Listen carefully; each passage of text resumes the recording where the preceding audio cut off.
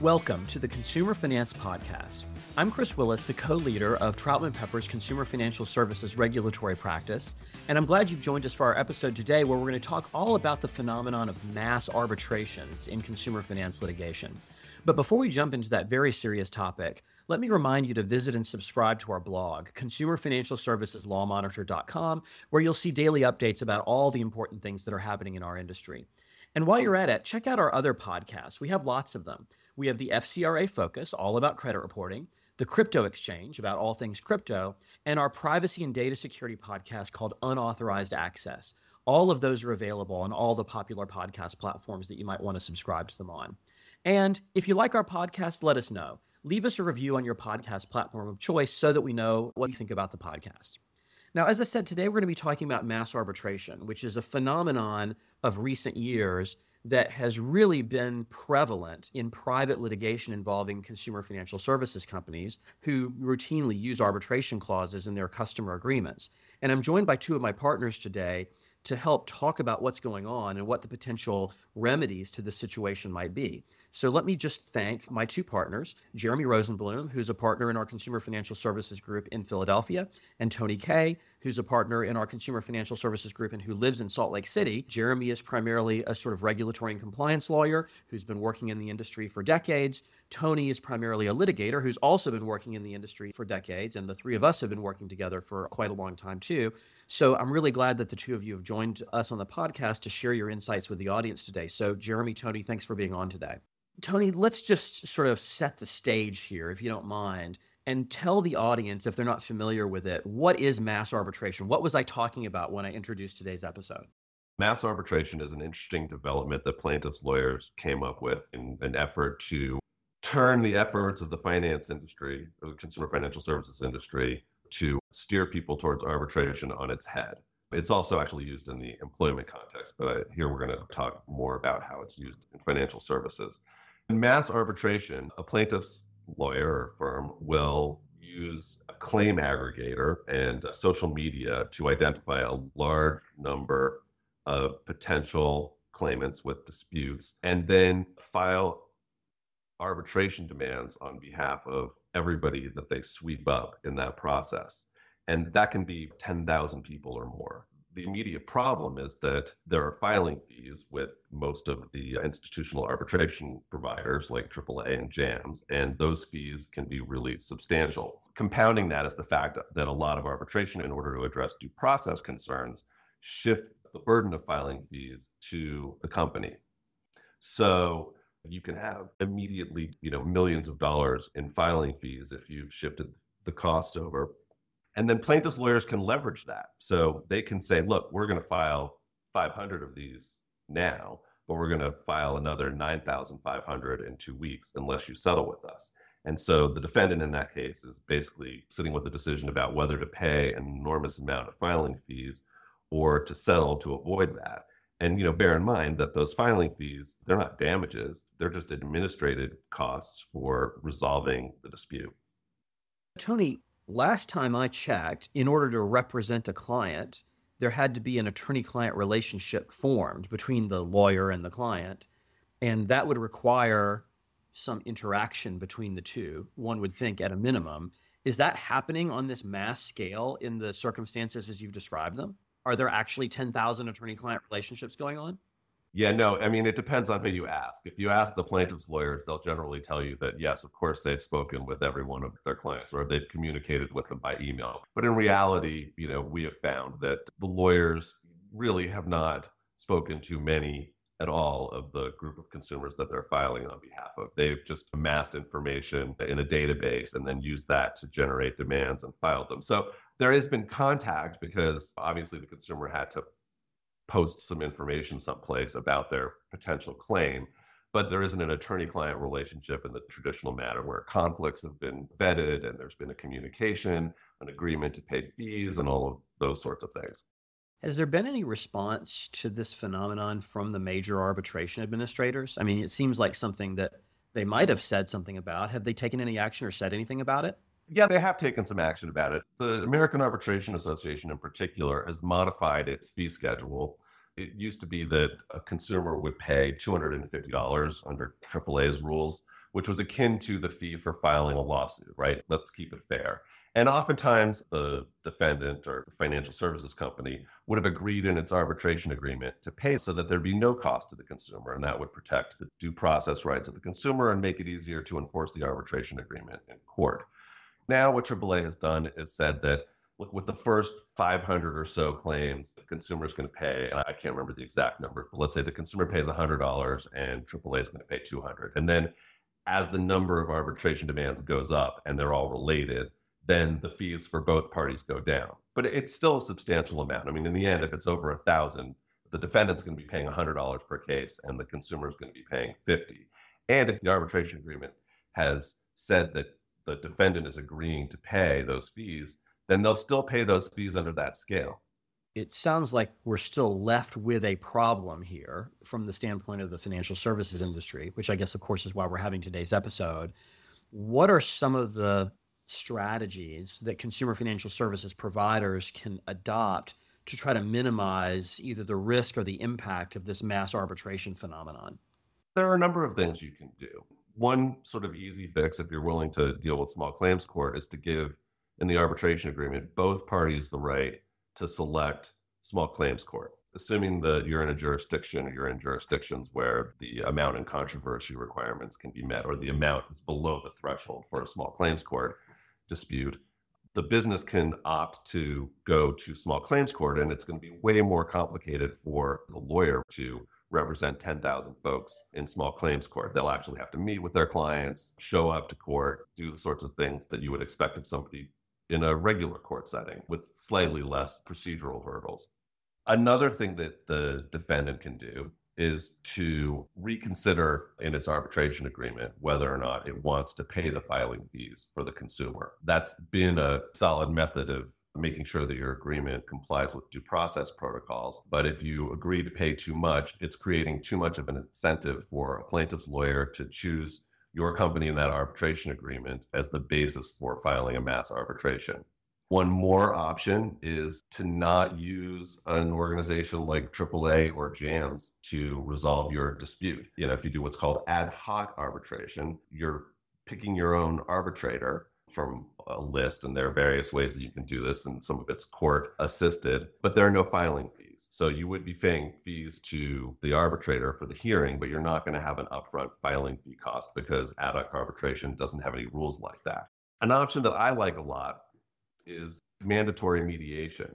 I've seen this in consumer agreements for purchasing real estate, where every agreement requires mediation before an arbitration can be filed. And the advantage to that is it requires, again, the lawyer representing these claimants to show up individually on behalf of each claimant and try to negotiate a resolution to the dispute. And that's a strong disincentive to file a mass arbitration because there's expenses with that. The parties usually share mediation fees. The plaintiff will be responsible for at least a good portion of them unless they win. That sounds like a lot of interesting ideas, some of which may involve judgment calls about what risk the company wants to take in terms of arbitration and private litigation. But let me use this as an opportunity to bring you, Jeremy, into the conversation now, because I know that you've given a great deal of thought to the mass arbitration situation and trying to put effective countermeasures in place with respect to that. Give us some background about your work in that area. Thanks, Chris. You mentioned earlier that I've been working in the consumer financial services space for decades, and that's true. And of course, consumer arbitration is a critical weapon of defense for companies in this space. So I've been working on arbitration agreements for many years as well.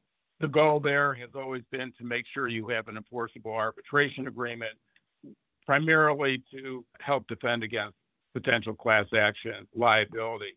And we have gone through multiple variants of arbitration agreements. Cases develop, we try to make sure that our arbitration agreements remain enforceable, even in courts that are generally hostile to arbitration.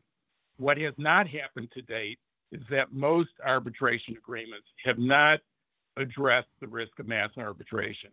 For every 10,000 companies that have an arbitration agreement, maybe one or less has an arbitration agreement that's been updated to address mass arbitration. In effect, companies have been burying their head in the sand and not making the modifications necessary to address the risk of mass arbitration.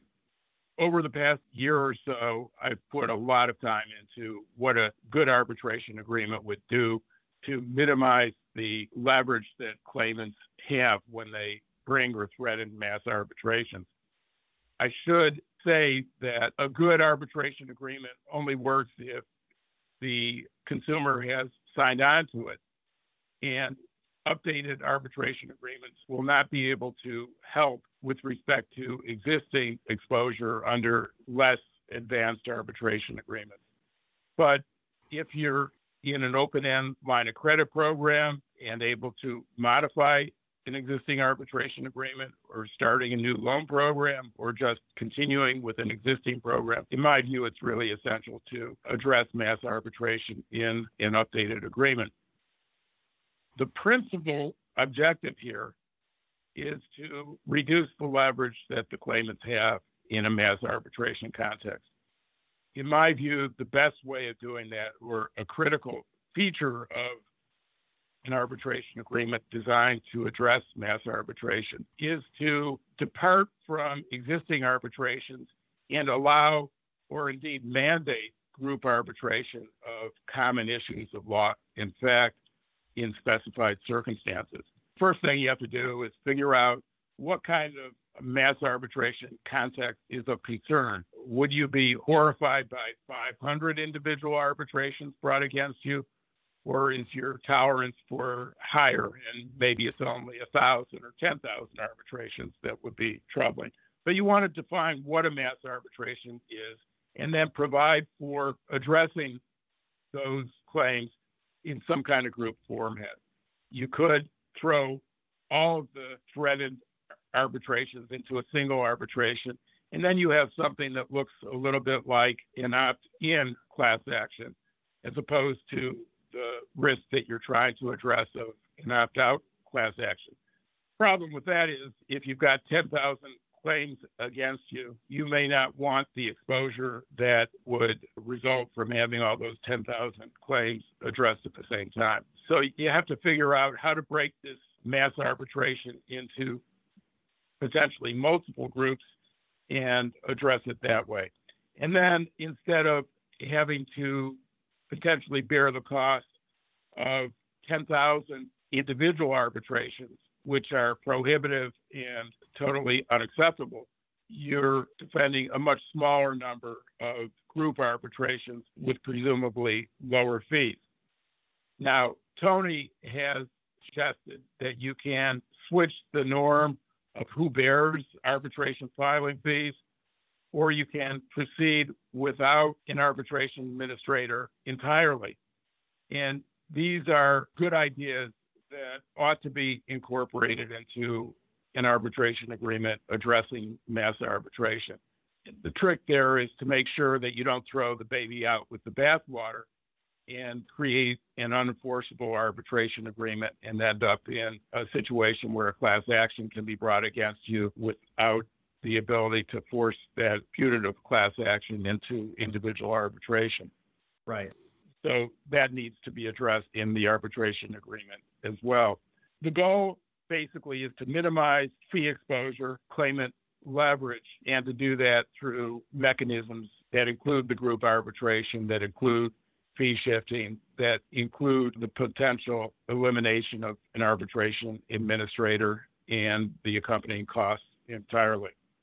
That sounds really interesting. And of course, this whole conversation is a little bit nostalgic because I remember when consumer arbitration first came to the fore in the financial services industry, because it was, I think, in Alabama in the mid-1990s. And I know you've been involved with it since then, and seeing the different iterations that arbitration agreements have gone through to deal with these various issues along the years.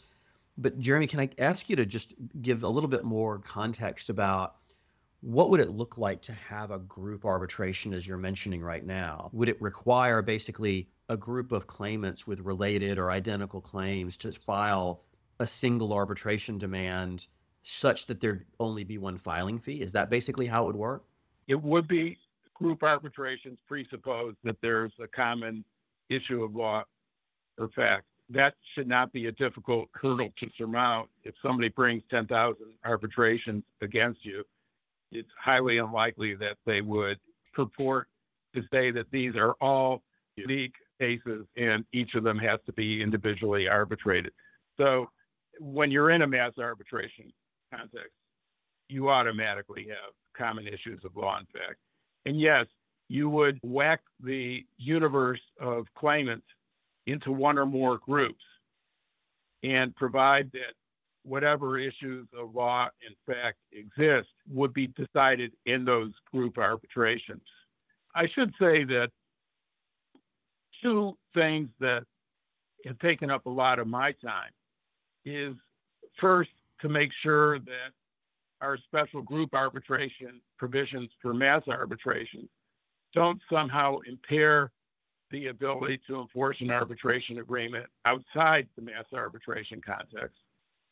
And secondly, to make sure that within the mass arbitration context, that whatever you come up with is essentially fair, that it's fair to the company and fair to the group of claimants who may in fact have legitimate claims against the company and deserve a forum to assert those claims. They're not getting that forum necessarily in the existing world where the sheer volume of individual arbitrations may put off a hearing for years and years as all sorts of procedural wrangling is going on, or as other claimants get their day before the arbitrator. So to my mind, it really is possible to create an arbitration agreement that is fair both to the company and to the claimant and more effective than existing arbitration agreements. But in doing so, to eliminate this outrageous leverage that the plaintiffs have under current arbitration agreements. Yeah, and you're speaking, of course, of the leverage of just the imposing of the filing fee. The leverage has nothing to do with the merits of the claim. That's what's so offensive about it from the standpoint of interfering with really the just outcome of a controversy, if you ask me. I assume you agree with that, right, Jeremy? Absolutely. I mean, you talk about thousands of dollars of filing fees and arbitration fees that will necessarily ensue from each individual arbitration. You multiply that by the numbers 500, 1,000, or 10,000, you very quickly reach a result completely untenable to the company defending these claims. It sounds like there's some really good ideas, both from you and from Tony, about how companies can try to handle this situation. And it also sounds to me from your comments, Jeremy, that this is an area where a lot of companies have not taken the opportunity to protect themselves on this. Only a small percentage of them have done so.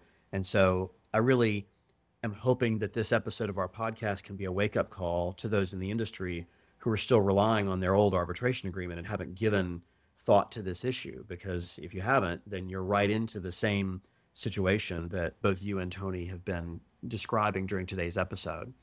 I wanted to thank both of you for being on the podcast today. Thank you for sharing your ideas. And of course, obviously, we're going to continue working on this because it's something that affects so much of the financial services industry. And of course, I want to thank our audience for tuning into today's episode as well. Don't forget to visit our blog, consumerfinancialserviceslawmonitor.com, and hit that subscribe button so that you can get all of our daily updates on what's going on in the consumer financial services industry. And while you're at it, head on over to troutman.com and visit us there and add yourself to our consumer financial services email list so that you can get notice of our alerts and our industry-only webinars. And of course, stay tuned for a great new episode of this podcast every Thursday afternoon. Thank you all for listening. Copyright Troutman Pepper Hamilton Sanders, LLP. These recorded materials are designed for educational purposes only. This podcast is not legal advice and does not create an attorney-client relationship. The views and opinions expressed in this podcast are solely those of the individual participants. Troutman Pepper does not make any representations or warranties, express or implied, regarding the contents of this podcast. Information on previous case results does not guarantee a similar future result. Users of this podcast may save and use the podcast only for personal or other non-commercial educational purposes. No other use, including, without limitation, reproduction, retransmission, or editing of this podcast may be made without the prior written permission of Troutman Pepper. If you have any questions, please contact us at troutman.com.